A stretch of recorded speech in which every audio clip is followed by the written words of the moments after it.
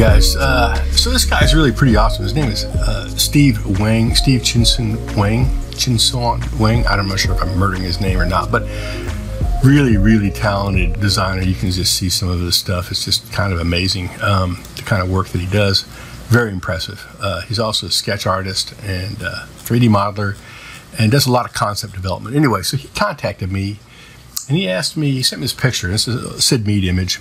And he said, how would you build this? Would you build it in MOE or would you build it in Blender? And I kind of thought about it for a long time, did a bunch of tests, and kind of came up with how I would approach something like this. And keep in mind when you look at this little shape right here that we're seeing right here, by my calculations, it's probably 5 revolutions around. And that's consistent with the way SYD MEAD designed things. And SYD was a master of perspective. So I can pretty much be sure that when I look at this, that he's not cheating the perspective. Now, he might cheat some of the geometry, but he'll never cheat the perspective. Well, I shouldn't say should never. He does use glide projection, which is kind of a perspective cheat.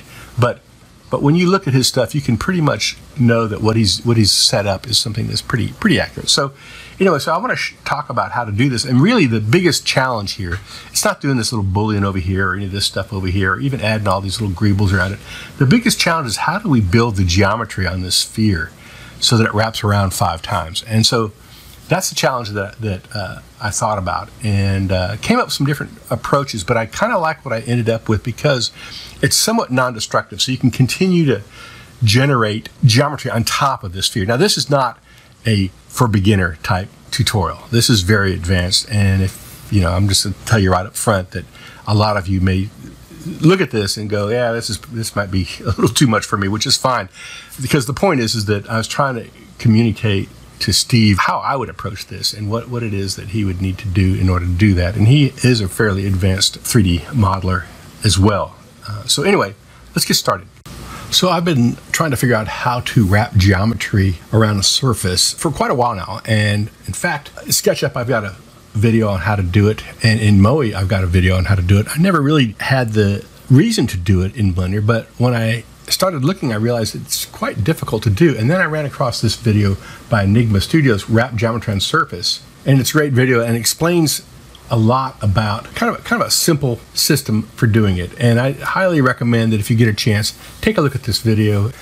Okay, so here's where we start. I've just got a plane here. If I tab into this, I've got this plane basically. You can see it's just a plane. And I've duplicated that and created one called Wrap. And for now, if we just look at this object, I added a mirror so that as I edit one side, it's going to edit the other side. And I can go in here and if I want to just, you know, Shift-D, grab this, you know, move it around, scale it. You know, I'm in edit mode, of course, you know, move it over here. Let's go into the vertice mode. We'll move it like, line it up something like this. Maybe, I don't know, you know, E, extrude it back. It's going to select all those, Shift-N.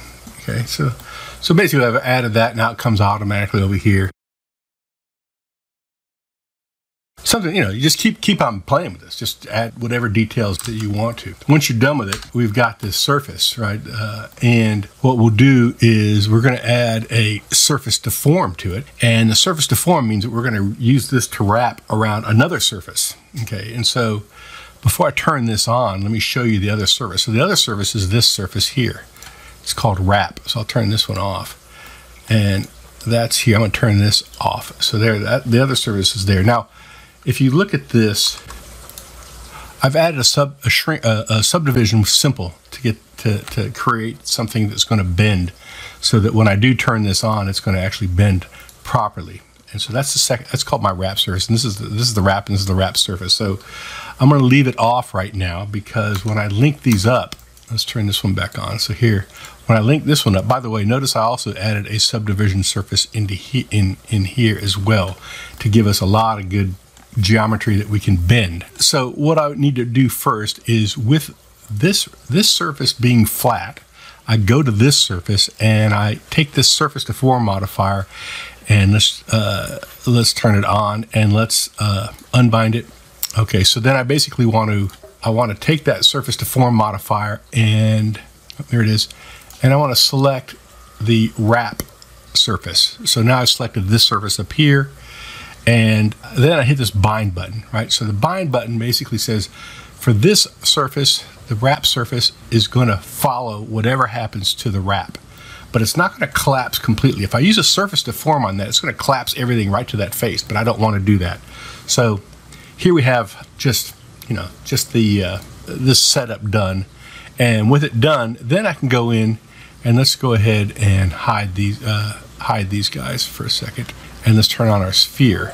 So let's take a look at our sphere for a second. So I'm going to tab into this, and notice that the sphere is viewport viz. It's just these 4 vertices, right? It's just, that's it for the whole sphere. This one has got a weight of 1, and all these other vertices are a weight of 0. And so when I turn on the bevel, it's going to give me this. This is a big bevel, and I've got 48, so I can adjust the numbers as I want. This number just needs to be higher than that. So I just, whatever it needs, just needs to be high enough so it's that. And then I'm using the weight mode on vertices, and that's going to give me that. And then of course I add a screw, and the screw gives me this. And so the screw, I'm doing 72 degrees. Why 72? Because this object that we're trying to recreate, it's got 5, the way I've calculated, it's got 5 of these. So I'm going to create just one slice of it. I'm going to edit that and add stuff to it, and then we'll array it 5 times. So this is the object we're trying to create. So we go back in here, and then what I've done, if you look at this, I've actually offset it half of 72, which is 36. So I can get it like this. When I've done that, it's offset, but it has to be set to the rotation because we're going to array this later. So there's my screw. I've got this, this vertice right. Let's tab into this. I can grab this vertice, say X, get rid of that. So there, and then now I've got it inverted. Okay, so now we have screw 72 angle, and then I've got 35 segments across here. I'm sorry, across here. I can turn on smooth shading, but I'm not doing smooth shading right now because I want to see the actual resolution. Then we'll go in and we're going to add an array modifier. So that array modifier is simply 5, and I'm using an object offset. And I've got this empty. So if I look over here, there's this empty right here, and it's been rotated 72 about this Z. So as I rotate this, I'm rotating the number of versions of my array. So if I set this to 72, why 72? Because 360 divided by 5 is 72. So, and then we'll come back here and we'll turn the screw off and the array off, and then I have just a mirror to go on the bottom, and we can see that there's our object. Turn off wireframe so you can see what's going on. So that's our object that we're going to wrap around. So I go into my wrap here, I'll turn it on, and I'm going to go into its modifiers, and we have a shrink wrap. Remember, we had the subdivision, and we also have a shrink wrap, and it's already set. So I'll just do it again. I'll set it to the sphere, and then I'll turn it on right here. Now it's wrapped on that sphere. You can barely tell because it's wrapped so tightly. If I go into my Z, you'll see that you can kind of see it there. So now that that's done, I'm going to go back to my wrap surface over here. And remember, we have bounded. We already did the binding, so we have this now automatically wrapping around there, right? So if I scroll down, after I did that surface deform and it was bound, then I'm going to do this array, and then I'm going to use the same exact settings as I did previously, and I'll turn that on, and now we have this array, and so it goes around like this. And then when I'm all done, I can just go into KitOps or anywhere and just say convert to mesh, select that and say convert to mesh, and we're good to go. Actually, I'll show you what I'm talking about. And we'll just say convert to mesh, and we'll go to here, this thing, convert to mesh, and I'm going to shade smooth this, and this, I'll shade smooth it, and Q, auto smooth it. So, and that's what we have. We have a little dimple in here. Tab A, we just need to say merge by distance, and we removed 853 vertices. Now we're good. So that's all that was.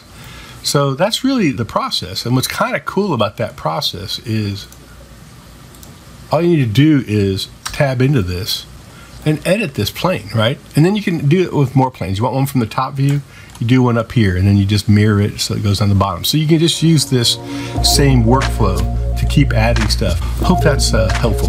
Thanks. Bye.